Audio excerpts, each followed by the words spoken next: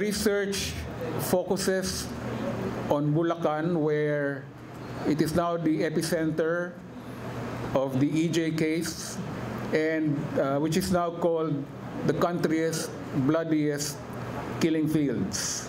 Sure of this case, of the EJ case in Bulacan, where in all the families, witnesses interviewed, the common reaction is, why were they killed like animals? They are not animals.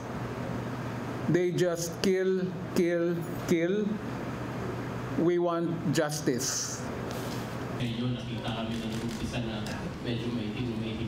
We had 20 recommendations to the Philippine government, including President Duterte, foremost of which is for the President to immediately end the so-called war on drugs led by the police, including the implementation of deadly drug enforcement operations.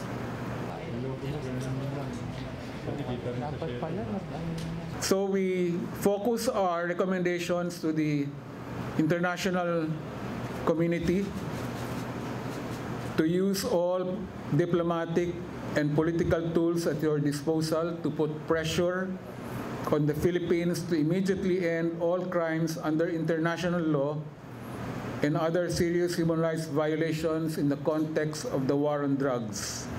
What would make this different from the draft resolution